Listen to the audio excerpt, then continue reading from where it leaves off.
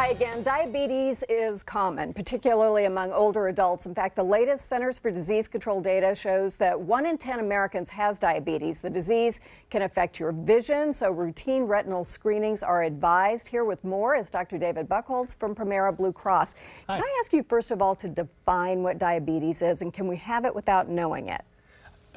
Yes, you absolutely can have it without knowing it. And in fact, many people have diabetes for a few years before they're first diagnosed. And what it really is the inability to process sugar in the blood, and therefore the sugar levels are high, and the sugar causes damage to blood vessels and nerves throughout your body. So you may not know this until maybe some symptoms come up? Right. It's usually people will first realize that they're peeing a lot, they're drinking a lot. They may not be gaining weight when they thought they should. It depends if you're type 1 diabetes or type 2, but the type that older adults get is type 2. It's type 2, which is something you get later in life. Type 1 is an autoimmune that you're born with, correct? Or get sometime, usually when you're younger as a kid. Okay. So what happens to your eyes as a result of diabetes? I wouldn't even connect those two, right? And in fact, there is a connection. Yeah, you know, the high levels of sugar and also high blood pressure, what often goes along with diabetes, can start to damage the blood vessels in the back of the eye called the retina. And those blood vessels can start to damage the vision over time. And so really good blood sugar control and really good blood pressure control can prevent it.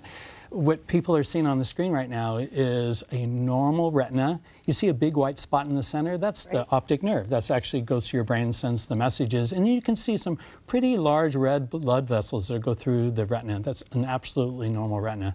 This is really progressive, proliferative diabetic retinopathy. We do not want people to get there. We're trying to prevent that.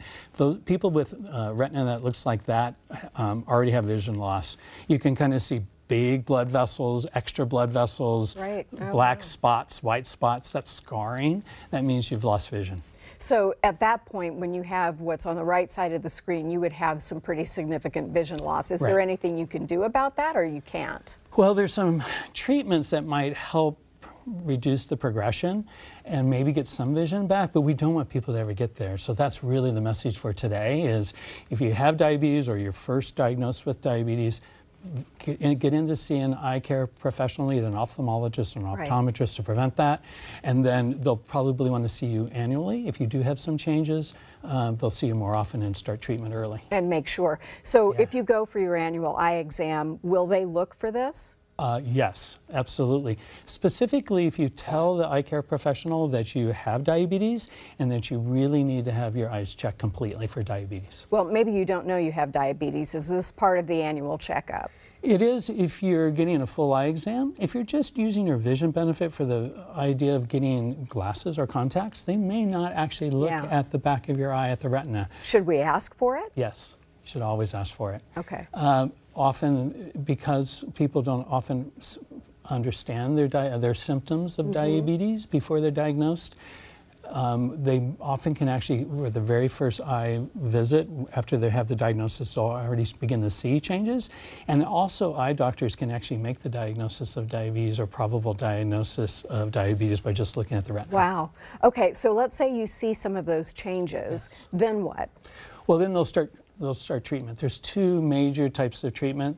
They use laser therapy, and they start just sort of coagulating each of the blood vessels that are abnormal. That will prevent swelling in the eye and help prevent blindness. There's also an injection of a medication they can do into the fluid of the eyeball. It's called the vitreous. That sounds a little... It's kind of scary. Yeah. Anything going near your eyes, right? But they're... You got to do what you got to do. They can help prevent progression. They can help restore vision. But again, getting it diagnosed early is the most important thing. Okay. So there's a new eye care program, or one that Premera is involved with, that really helps people make sure that they get checked out. Can you tell us more about that? Yeah. Well, I think a lot of times there's barriers getting your eyes examined, not understanding your benefits. When it's part of your Part B benefits, if you're on Medicare, you don't have to have a vision benefit. But we're trying to reduce barriers, so we're really doing a couple things. One thing is we're going to, with the permission of members, patients, we're going to be sending eye care professionals to their homes, and they'll get. Are you kidding? You Yeah. can actually send somebody to go do this. So like if you have a Yes. person in your family who's not very mobile, or they don't want to do this or can't, you can get Yeah, that, you can get right. that help. And they get into the home and they actually just take a retinal photograph, a really high resolution retinal photograph, and then the ophthalmologist looks at it later and can tell you what you have and what you might need to do next. That's amazing. Now, is this the same thing they used to look at when they would dilate the eye instead of Yes. using the photographic technique? Yes. You And don't have to do the dilation anymore if you don't want to. studies show that the two are probably equally as effective. It's always probably good to get into an ophthalmologist and have the full exam, looking for glaucoma and cataracts and other things. But for following, getting the photograph actually can reduce the need for the dilation. Right.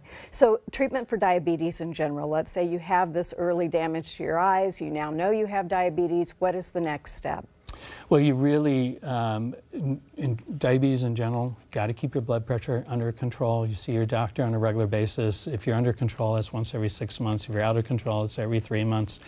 It's getting your blood pressure under control. Mm-hmm. Both of those things can contribute to diabetic retinopathy. And so how do we do that? How do we get blood pressure under control? You know, Are you going to diet, tell me diet and exercise? You doctors are and all alike with medications. this. We all start the same way. Diet and exercise, all those behavioral things. But there we go. And then we have medications as well when that isn't enough. Yeah. And then, you know, the right medications to keep your blood pressure under control.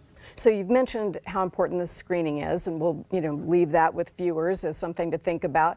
But the other thing is diabetes can take such a toll on your body in so many different ways. We don't want people to get there. Right.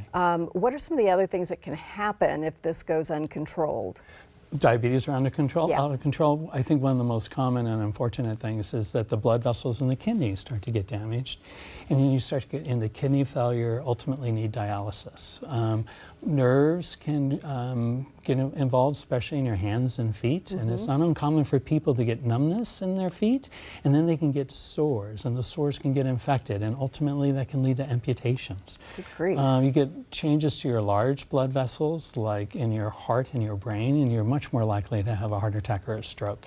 Those are all obviously significant consequences of poor absolutely. diabetes control. All right, well, let's encourage everybody to get their screening, and if you have somebody in your family that you're concerned about, you know, maybe help them get to the doctor. Absolutely. In the meantime, thank you so very much. Oh, you're That's welcome. Thank you. very interesting. When we come back, we're going to cook up healthy and delicious food for a healthy heart right after this.